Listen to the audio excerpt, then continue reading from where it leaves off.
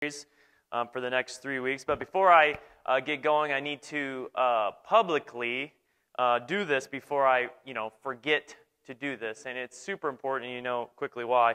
But I want to thank Megan, which is my wife, for being the best mother and teacher to my children, and being my amazing wife, one of the loves of my life, one of my best friend, my partner, and she's such an amazing, great sister in Christ to me as well. Today is our anniversary. If you're wondering why I'm just pointing this out, 12 years of marital bliss, right, honey? Yeah.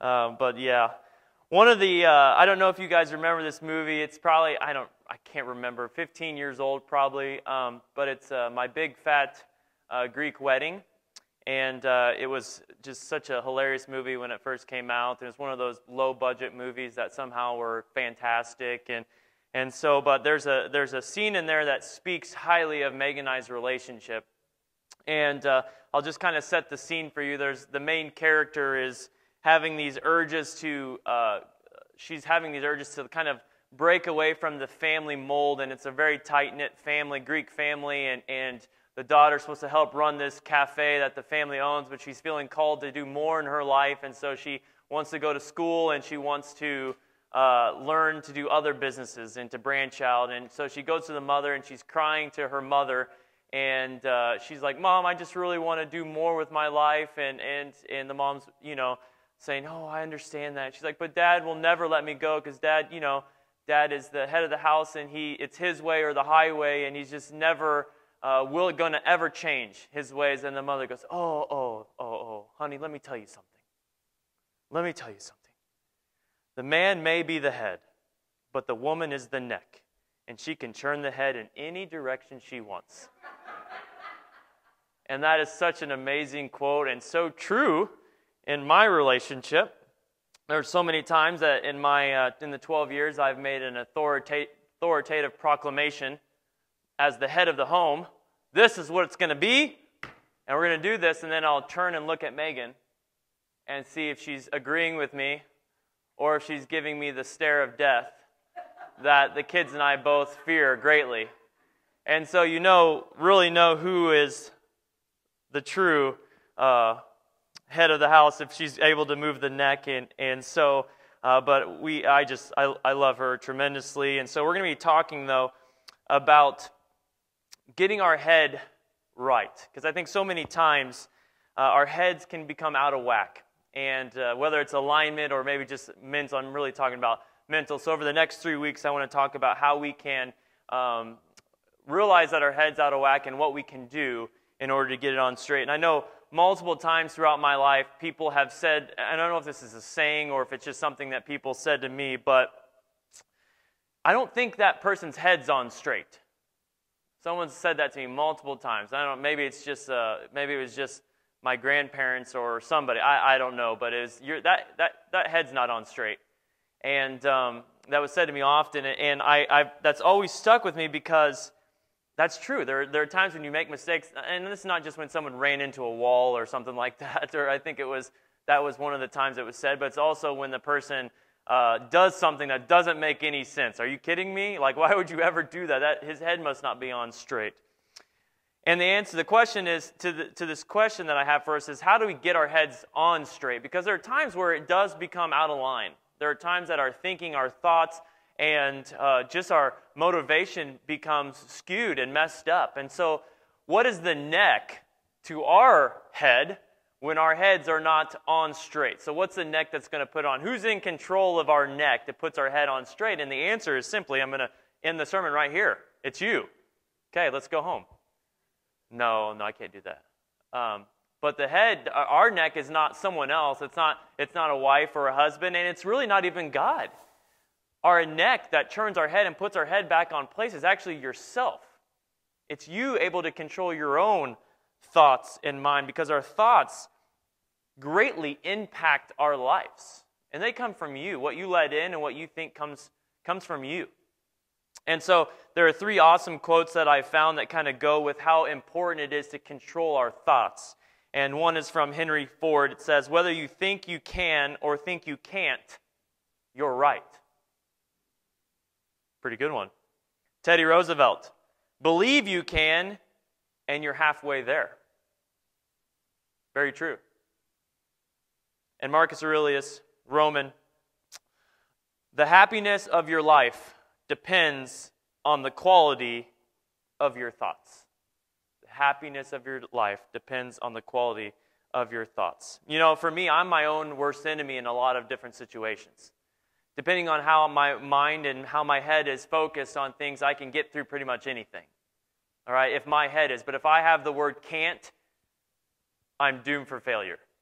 If I start thinking I can't do anything, I'm going to give up. And I've tried to begin instilling that into my kids. And so when they come up to me and say, "I can't," I always stop them and say, "Whoa, stop that. You can. We're going to get there.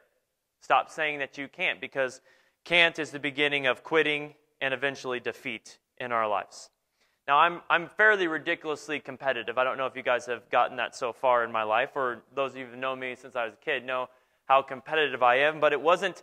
That was something that was nurtured into me, and it was nurtured into me through being born into a family where I have an older brother who's 5 years older than me, and I've talked about this extensively.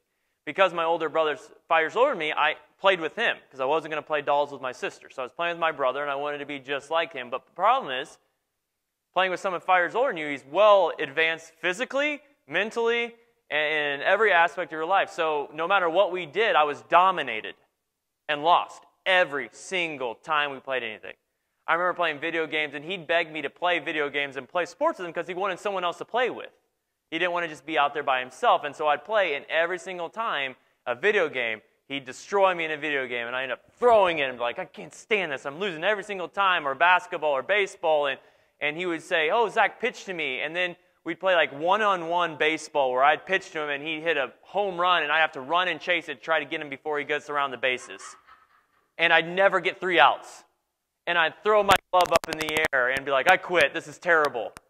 And so for years and years, I would lose all the time and wanted to quit. But then something amazing happened. Well, my brother got older, and he started hanging out with older people and didn't want to hang out with me. And so then I began to hang out with people my own age, and I realized that all those competitions with my older brother made me very, very good at what I did.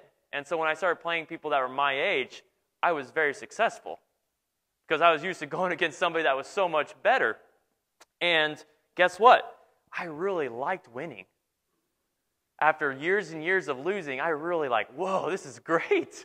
And so I became even more competitive, and this never giving up, never losing attitude became at the forefront of my mind, and it began to be cultivated inside of me. And I realized that it's not just something that I can flip on and off in my life. It's something that has to continue to be developed in my life, of, whether it was in something physical or a job or really any aspect of my life. I had to continue to push myself to have the "I can't quit" mindset. I'm going to win this. And so I kept building this in my mind, because if I allowed myself to fail and let it become like a lifestyle of failing, I started to play the victim card in my life. Oh, it's the whole world against me. I can't tell you how many students I've talked to that have said this to me, and it drives me bonkers, and I call them out every single time. The teacher hates me. I have an F because the teacher doesn't like me. Are you kidding me? The teacher doesn't want to give you an F because they probably don't want to see you again. Okay, they want you to move on. All right, so don't give me that. I'm like, do you turn in your homework all the time? Well, sometimes. Do you ever get in trouble in class? Well, yeah. It's your fault. It's not the teacher's fault. It's your own fault. But it's this victim mentality of, I've failed enough, I'm just going to give in and just be a failure. The woe is me mentality can control us and cause major problems in our life. One of the biggest issues, though, for me in my life is I would easily go to battle for things that I can see.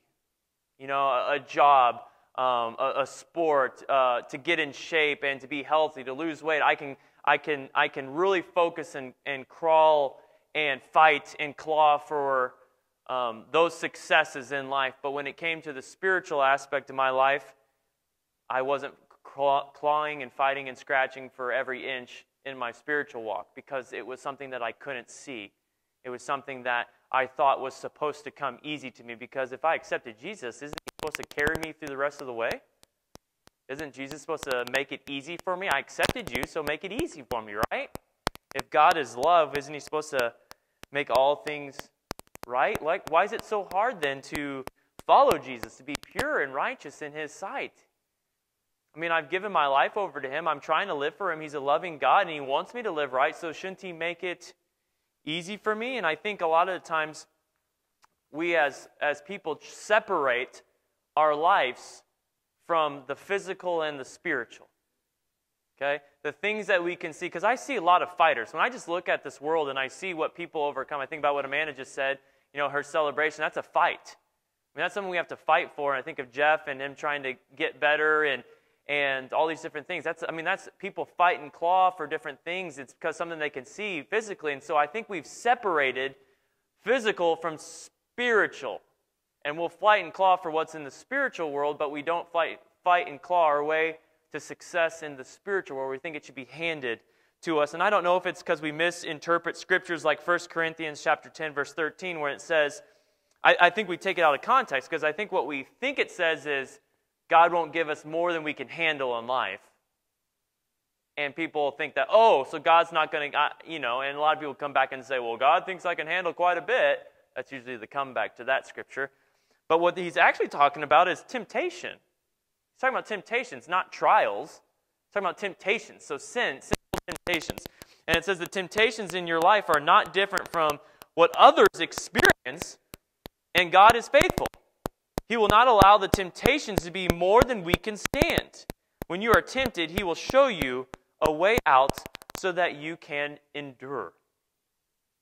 Okay, so he's talking about temptations. And I think a lot of us think that God is supposed to, like I said, carry us and make this an easy walk through life. And so we separate that physical, and we're like, I'm going to fight and claw for the good things in this life. I'm going to fight and claw for the joys and the experiences I can have in this world, but on a spiritual aspect, I should be carried all the way, because God's not going to give me more than I can handle. And I think we misinterpret what God allows us to go through, because He's going to allow us to go through anything. Multiple times He talks about molding us and making us, and He wants to sharpen our iron and form us. And if you want to make good, strong steel, you have to heat it up and almost melt it. I mean, it goes in the fire to become strong. And if God wants to make us strong, we have to go through the fire to make us be able to handle things of life. And for whatever happens later on, however God wants to use us as we walk His road. But I think that we're not going into battle. I don't think we're ready to go into battle. I think we're walking into these fights, these spiritual fights, not even knowing we're walking into a war. I think we're just walking in thinking, I'm just focused on the physical things, just having a good life here. I'm focused on getting through this life, and we forget, man, there's a spiritual battle that our souls are being fought over every single day. And I'm talking even if you've given your life to Jesus, it doesn't mean Satan stops. It means he tries even harder. If he already has your soul, he's not going to fight for your soul. He's already got it. But if he doesn't have your soul, he's going to fight even harder and make your life terrible and attack you until he gets it back. I think about, I might have told this story before, and I apologize if I have, but for some reason when Megan can correct me, I don't know if Mackenzie was born yet, so I probably was 24 or 25, but I decided that I wanted to run a half marathon, and I trained myself to about 7 or 8 miles, and in case you don't know, a half marathon's 13 miles, but I was like 24, I was pretty healthy, and I thought, I got this. Jolene's laughing. I'm like, I got this, and so I trained myself to about 13 miles, and I thought, oh man, I'm not even tired. I got this. So I ran this half marathon, and I got to the 9-mile marker, and they have these pace setters that run in front of you to tell you like what pace you're going, and I didn't even know these existed because this is the first time I ever ran a race more than like a 5K. And I'm running, and this pace setter, and it was like an hour and 30-minute pace marker at the 8-mile mark, and I'm like, wow, I'm doing awesome. And so I'm running, and all of a sudden, as I get to about mile 9, something happens in my knee. And I hear like a pop, and I'm like, oh boy. And I slow down, and I'm like, okay, maybe I'll just walk for a little bit. I'm like, oh, no, that hurts. I'm like, okay, that hurts, so let's try to run again. Oh, that hurts. Okay, so what am I going to do here? And I'm like, I told these people at church that were other people that are running, I'm like, oh yeah, I'll make it, it'll be great. And so I had this pride and ego thing happening. I'm like, I got to finish this race or everyone's going to make fun of me. And so I hobbled along, no lie, I'm hobbling. And all these people, trainers and people are coming up to me with golf carts and like, you want to ride?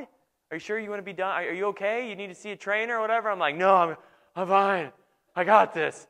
And I'm being like overcome with this pain. I mean, excruciating pain. And I drag myself, and it comes into Memorial Stadium in Champaign. And Megan is right there on the corner cheering me on. And I ended up spending the last 3 miles, ended up taking me an extra hour. An hour to do the last 3 miles as I'm dragging my right leg behind me. As I'm running, being dragged behind. And I get there and Megan's like, yay! Uh-oh. Cheering for me. And I remember the moment I stepped onto the turf at Memorial Stadium, I'm like, it was like stepping onto a cloud of softness. I was like, oh, because my knee hurt so bad. I'm like, this is amazing. And I remember finished it and thought, man, you know what? I am so dumb to think that I could have made that without ever testing my body. And I talked to trainers and stuff like that, and they said, oh, you just have severe tendinitis. You didn't tear anything. You just have severe tendinitis because your body was not used to running that much. And I thought, oh, yeah. And they're like, oh, and also, did you ever stretch? No. Oh, well, there you go. I came to battle without preparing my body. My mind was prepared. My body wasn't. And I stepped into that battle. And I love this passage in Acts chapter 19 because I think we step into battle a lot thinking that, not even knowing that this is going to be a fight. I think we can handle it because Jesus is on our side, that in the name of Jesus, we just say His name, we're going to be successful. And so we think we're going to like kind of skate into the finish line, and we're going to skate through this life and these trials and tests that we're going to go through being unscathed. And so I think about that verse in chapter 19 of Acts, and it's always stuck with me. It says, a group of Jews were traveling to the town to town, casting out evil spirits. They tried to use the name of the Lord Jesus in an incantation. That's always a bad sign. Incantation saying, I command you in the name of Jesus in whom Paul preaches to come out. 7 sons of Sceva, a leading priest, were doing this. But one time, when they tried it, the evil spirit replied, I know Jesus, I know Paul, but who are you? Then the man with the evil spirit leaped on them, overpowered them, and attacked them with such violence that they fled from their house, naked and battered. I think a lot of times we come into this fight, this spiritual battle in our life, not even knowing, first of all, that we're in a battle, and we come in thinking that we're prepared just because we're one of Jesus' children, and we don't come in with the right mindset or even realizing that we're in a battle, and coming into a battle with Satan and his forces can easily destroy us if we're not prepared to fight, if we're not equipped to fight in His name mentally. There's many times where I've come home from work and Megan's been with the kids, and as I walk into the house, I'm in a great mood, and I walk into the house and I can cut the tension with a knife as I walk in, and I'm like, what is going on? And it's rare that I come home in a good mood, but it's always when I come home in a good mood, something has happened, and Zach, you need to spank the kids, or something like that has happened. And I'm like, oh, come on. And it's like I didn't even realize I had walked into a war. And I'm like just walking through two enemy lines, and I'm walking in as the fires are getting shot back and forth. And I'm like, what has just happened? What have I stepped into in this life? So we have all these trials in our life and temptations. There's a battle going on for our souls. And so what should we do to prepare us? What do we need to do in order to have our heads on straight, in order to fight this battle and to have an understanding of what God desires from us? And I love what Romans 12 says. It says, do not conform to the pattern of this world, but be transformed by the renewing of your mind. Now, the Greek word for renewing is actually translated more into a into a renovation. So the verse is actually saying that we need to have a mind undergoing renovation. And I know a lot of you may have done renovations to your home. Usually you want to change something, or something may even be damaged or broken, and so you want to renovate it to change it, to make it look better, or to fix something that's broken. And so what Paul's saying here is that we have a renovation of our mind that needs to happen. Our thoughts, our mind need to be renovated and fixed. I think a lot of us, we focus on things that are damaged and broken. Our mind can be focused on things that are damaged, or our mind itself can be damaged and broken, and we just fixate on bad things, toxic things in our mind. And it destroys our mindset, and so when we go into battle, all we can focus on is the negatives in our mind, and the things that we've done wrong, or the things that someone else has done wrong to you, or we compare ourselves to other people, and so we have all these toxic thoughts in our minds that do not give us clear minds in order to fight in the battle that is ahead of us, the battle that we are in.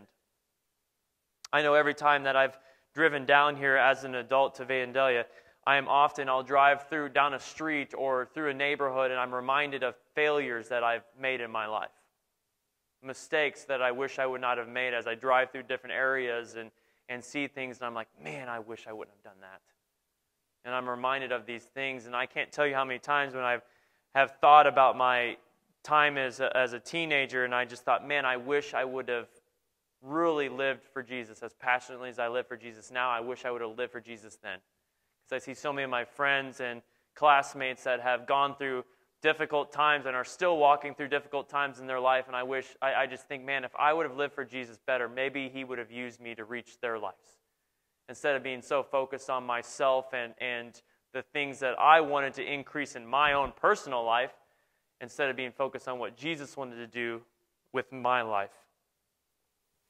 Philippians chapter 3, Paul talks about how he has failed and that he is trying to have a renewed mind in order to accomplish the perfection of Jesus dwelling inside of him. And so even Paul was trying to get to this place in his life. And so what can we do to get these negative thoughts and toxic thinking out of our minds so that we can be prepared and ready and our heads can be on straight? What can we do to turn our neck, so to speak, so that our thoughts and our focus are straight on and our minds are in tune with how Jesus wants us? And the simple answer is, well, we need to test our thoughts. We need to test our thoughts. We have a lot of thoughts every single day. I actually read a study that scientists believe that we have about 60,000 thoughts per day. The human mind, about 60,000 thoughts per day, and that comes out to about 3,000 per hour. 3,000 thoughts per hour that we have of different things. I mean, I know all of you right now are thinking, what are we going to have for lunch? Or is Zach almost done? Or what's going on? You know, I mean, just constant thoughts. If you just think about these thoughts that you have constantly, I mean, that makes sense. And not all these thoughts are good. Some are good. Some of these thoughts help uplift other people and do good in our world, but some of these thoughts are quite toxic to us, and we have to test our thoughts. The main verse that I do want to focus on, and I know that scares you, I'm almost done, I promise, but the main verse, if you want to turn to it, is Philippians chapter 4, verse 8. I'll give you a second to get there. Philippians chapter 4, verse 8. Don't be scared, I'm almost done. But it's a way for us to test our thoughts. And this is what I want to leave you all with. Philippians chapter 4, verse 8. It says, "And now, dear brothers and sisters, one final thing. Fix your thoughts on what is true, honorable, right, pure, lovely, and admirable. Think about things that are excellent and worthy of praise." So, what do we fix our thoughts on? How do we get our mind, our head on straight? What do we need to do to get these toxic thoughts? How do we test? Test it to what Paul is telling us right here. Test it to Is it true? Is it noble? Is it right? Is it pure? Is it lovely? Is it admirable? Excellent? Worthy of praise? Are the thoughts that I'm having one of these things? So true. One of the most important things to consider about our thoughts, are they true? Are they true thoughts? Too often our thoughts are just not true. We need to focus on what is authentic, what is real, and what lines up with God's Word. Is the thought that I'm having, does it line up with the Word of God, the truth that we know? Because some of the things that we hear in the world is not true. God's Word is truth. So what does it line up with? The things of the world or the truth of His Word? Is it noble? Because we are children of God, we're the highest ranks. Our thoughts should be royal and regal. Not an arrogant way, but in allowing ourselves to think in an unkind and repulsive manner, but that we are children of God. We are noble. So is it noble thoughts? Do we value who we are? Do we understand whose we are in Christ, that we are children of God? So are your thoughts of noble? Are they right? So many of us want to be right, but are your thoughts right? Thinking right thoughts means allowing accuracy and correctness to guide us. Do they permeate our thoughts of right thinking? Are they true, right thoughts? Are they pure? To be pure in heart and thought is not difficult as it seems. It's simply choosing to think righteously, to think as, is this right in God's eyes? Is this thinking right? Is this living right? Is this living good? Is this living upright? Is this thought upright? Is it honest in all things? Is it lovely? This is a word that isn't used much, lovely, but it should be. I think lovely, the thoughts means, is it beautiful? Is it stunning in life to allow our minds to think upon this? Is it lovely? Is that thought a lovely thought? I often have to correct my children that is not a lovely thought. Because what comes out of your mind is what comes out of your mouth, and the things that some of my kids say to each other is not lovely. Is your thoughts towards somebody else, even somebody that you don't like, is it lovely thoughts? Is it admirable? To be admired is something most of us desire, but do we want our thoughts to be admirable? Thoughts that are credible, distinguished, and allow us to live in such a way that is commendable. Is it excellent? The best of the best. When our thoughts are excellent, they are superb. Exceptional, they're fabulous. Excellent thoughts lead to excellent lives. Excellent thoughts lead to excellent lives. That's that I will not fail. I'm going to be excellent. That's one of our, I said a couple weeks ago, my 4 rules for the kids, our family rules, and one is do everything you do for the glory of the Lord. Do it as best of your ability. Think with the best of your ability. And lastly, worthy of praise. What thoughts are worthy of praise? Thoughts about God, His ways, His plans, His creation, to name a few. It's safe to say that when our thoughts are on Him, that's a good thing. We can test our thoughts every day, and we need to root out the negative thoughts in each one of our lives. They easily come in, but if we test our thoughts, do they line up? Are they true, noble, right, pure, lovely, admirable, excellent, worthy of praise? And if they're not, we have to get rid of them. Surrendering them over to the Lord. Surrendering our thoughts over to the Lord and saying, God, I need your help. I'm putting my head on straight. My head is on straight. I know that I have bad, toxic thoughts in my head, and I want them out of here because I want to live for you. I want to do everything you desire. I want to go into battle, not realizing that I'm in a fight. I want to go in to be successful. And you're giving me everything I need to be successful. So help me have my thoughts. Help me have my head on straight. Help me be focused and heading towards the mission and the finish line. Help me be with the right mind so that I can be successful. I love, and this is how I'm going to end, Proverbs 4:25 through 27. It says, look straight ahead and fix your eyes on what lies before you. Mark out a straight path for your feet. Stay on the safe path. Don't get sidetracked. Keep your feet from following evil. Over the next week, I want to challenge you.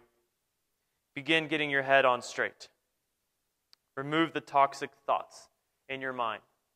Okay? Start thinking about and evaluating what you think about every single day. Because, friends, we are in a spiritual battle. It's not just about clawing in this life. It's not just about clawing for success in this life. It's about being successful in our spiritual walk, because eternity is much longer than you're going to live here on earth. Okay, so if there's anything we need to focus on, is living for the eternal. Okay, and so I want to challenge you to fight and claw in the spiritual aspect, that it's stop separating it and continue to realize that our life is one. I heard this, and I assume that we're going to sing a closing song here, so go ahead and make your way up here if you're going to do that, please. But this body that we live in, this body that we have, it's really a rental home. And we need to understand that we all are going to pass away. We're all going to die. That's promised in this life. And this is not home. This body that my soul dwells in is not my home. My soul is who I am, not this body. This body is not who I am. It's the soul that dwells inside of my body. That is what is who I am.